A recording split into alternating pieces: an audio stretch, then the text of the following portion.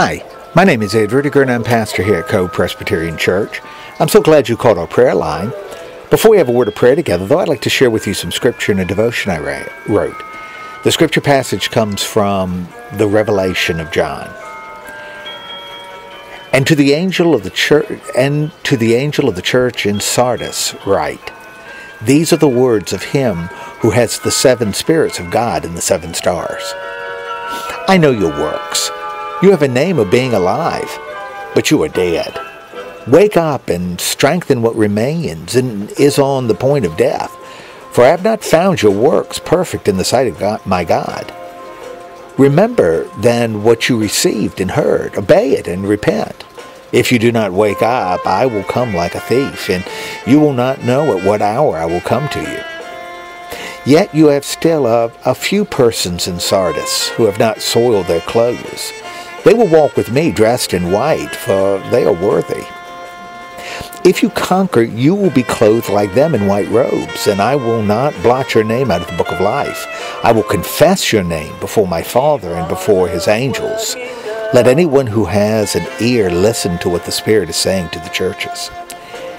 And here's a devotion that I entitled, Play Dead. Last year, the Rudiger household was increased by one little dog. And I've got to tell you, she has completely changed our lives. As a matter of fact, it's become hard to remember a time when Coco wasn't around. I mean, it seems like I've been going for that early morning walk around the neighborhood forever. And it's hard to remember the time when I wasn't trying to type with a dog in my lap. Of course, it helps that Coco is not only cute, but was really easy to housebreak. And that certainly made things better. But I guess we kind of dropped the ball not teaching her other tricks, like sit, shake, speak, and everybody's favorite, play dead. As a matter of fact, I'm afraid that if you told her to play dead, she'd just look at you, wag her tail, and sort of wave at you as she stands on her hind feet. Of course, according to what the angel said, the church in Sardis had just the opposite problem.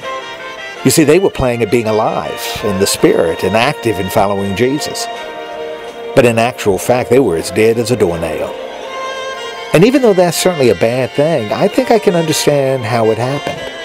You see, they probably started with all kinds of energy and excitement, but as time passed, they settled into a rut with a focus on the inside rather than on those who needed to hear the gospel.